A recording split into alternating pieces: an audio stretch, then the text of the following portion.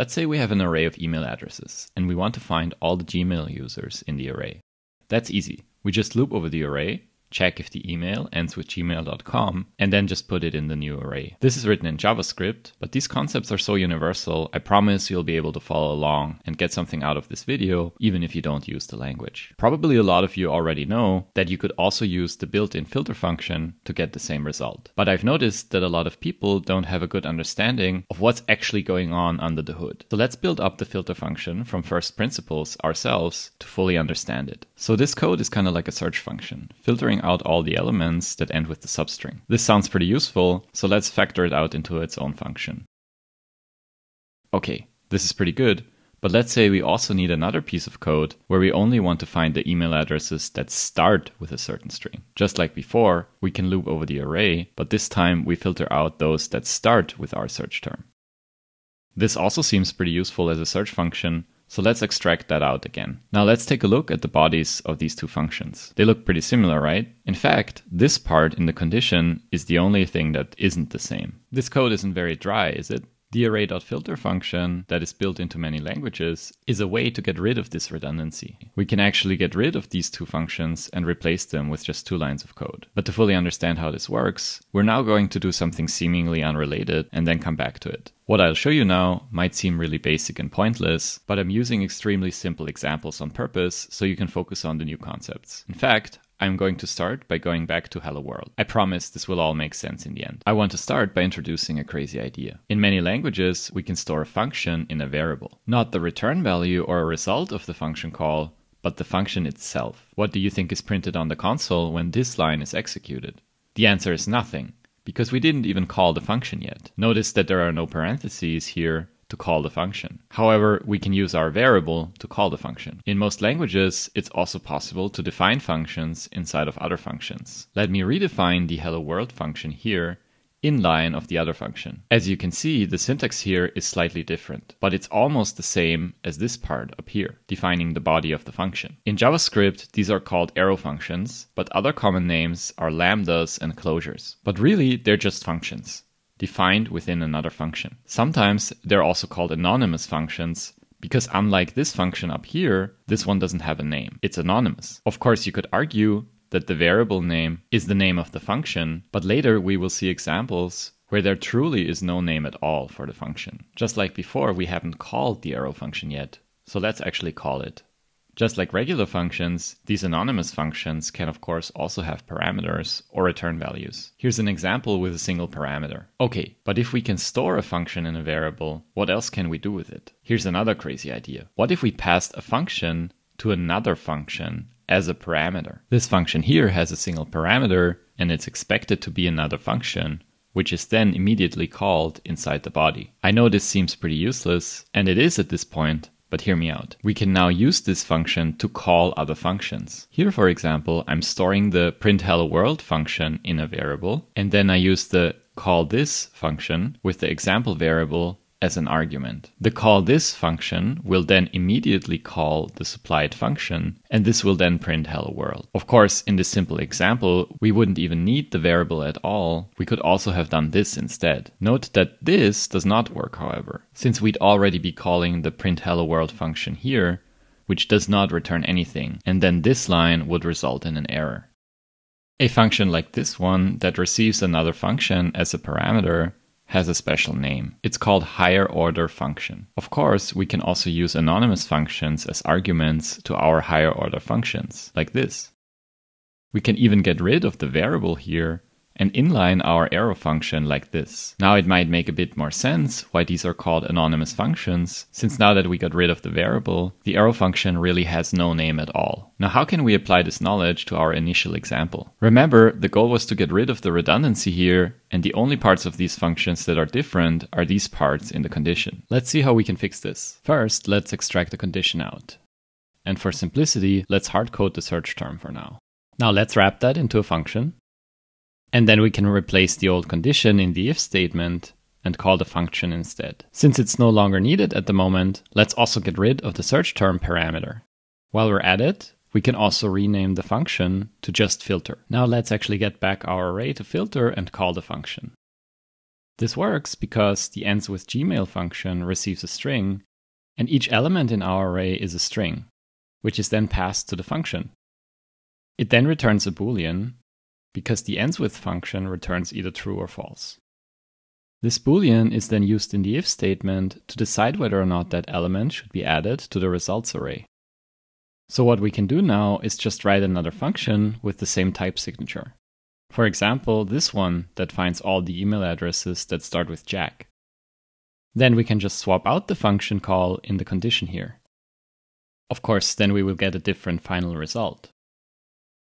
Okay, this is pretty nice, but we still have to modify our filter function directly. But now we can apply the trick we learned earlier and add a function parameter to our filter function. Then we can replace the function call in the condition with our parameter. Now we can just supply the correct function that we want when we call filter. Pretty neat, right? It's worth examining this filter function parameter that we just added for a moment. In TypeScript, we can write its type signature like this. It's a function that receives a string and returns a Boolean, which is exactly the same type signature that our two functions here have. Since the type signatures of these functions both fit, we can now swap them out as needed when calling the filter function. When I see other developers struggling with filter, map, and reduce, it's usually because they don't fully understand what types they're dealing with when calling these functions. So whenever you run into a problem with these, just take a moment and make sure you fully understand what the data types of all your parameters and return values are. Okay, we can now even get rid of these named functions and just replace them with anonymous functions directly inline. Alright, this is pretty good, but it's still a bit verbose. So in a lot of languages, there's syntactic sugar that you can use to further shorten this. If the filter function only has one argument, you can omit the parentheses around it. If the body of the function only has a single line of code in it, you can omit the return keyword. In that case, we can even get rid of the curly braces. Alright, there we have it. We've built up filter from first principles. The built-in filter function in most languages is a method on the array type. So instead of supplying the array as an argument, we just call filter on the array directly. Let's take a look at the map function next. The name map confused me quite a bit when I first learned about it. I think a much better name would be convert or transform, since usually we use it to transform each value in an array. For example, we could use map to transform all the values in this array to uppercase. It's called map because you're mapping each element from the old array to a value in the new array. To understand how this works, let's see how we can implement map ourselves. As before, we start by looping over all the elements. This time, we transform the elements to uppercase before inserting them into the resulting array. Let's wrap that in a function and just rename everything to make it a bit more general. Okay, now we'll apply the same trick here as before, where we take this part here and replace it with a mapping function. Since the function is no longer just about uppercasing, let's rename it to be more general again. And let's apply the mapping function to transform each element to uppercase. Now for each element in the array, our mapping function will be called in the loop, and the mapped or transformed element will be inserted into the result. Finally, let's take a look at reduce. This one is probably the most difficult to understand, but it's also quite useful. A common example is that we might want to join together some strings, like the different kinds of fruit here, with a keyword in between. This day is bananas, B-A-N-A-N-A-S.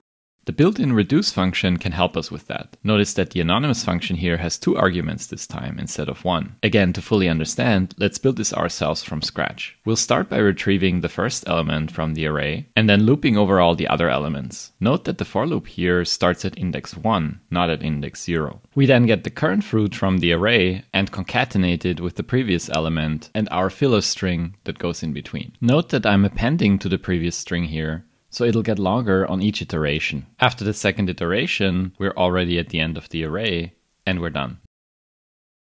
Now let's wrap that up into a function again and call it.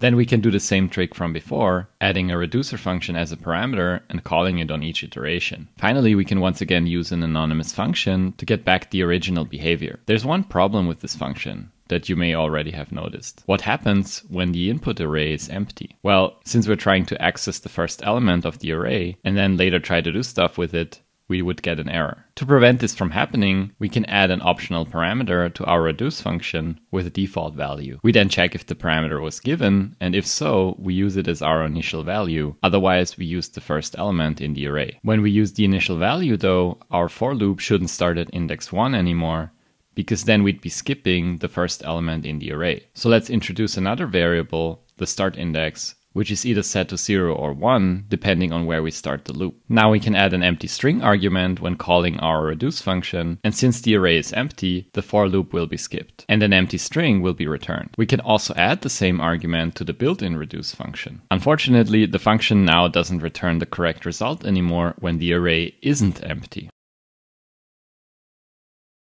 So we also have to slightly modify our reducer function to accommodate this. Feel free to pause the video and think through the for loop one more time to see how the control flow works now. What's really nice about filter, map, and reduce is that they can be easily combined. For example, let's say we want to keep all fruits that start with A or B, we can use filter.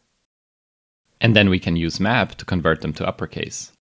One downside of chaining these functions like this is that we will loop over almost the entire array for each of these lines. Whereas if we did all of this work in a single for loop, we would only have to loop over the array once. So when you have large amounts of data, there can definitely be a performance penalty when using this. Some languages can optimize this out though, and the above code is arguably easier to read because each operation, the filtering, the mapping, and the reducing, is separated from each other, whereas in the loop version, it's all kind of jumbled together. Another thing that often happens in garbage collected languages like JavaScript is that filter, map, and reduce, and higher order functions in general, produce more garbage than when using loops. One of the reasons for this is that these functions always create a new array instead of modifying the old one in place. So keep that in mind, but remember that if you're concerned about performance, it's always worth doing benchmarks first before jumping to conclusions. I hope you enjoyed this quick look under the hood of filter, map, and reduce. You can find all the code from this video on my website, link in the description below. I'm still working on my highly interactive Git cheat sheet, so if you want to be notified when that's released, please go to my website philomatics.com/git cheat sheet.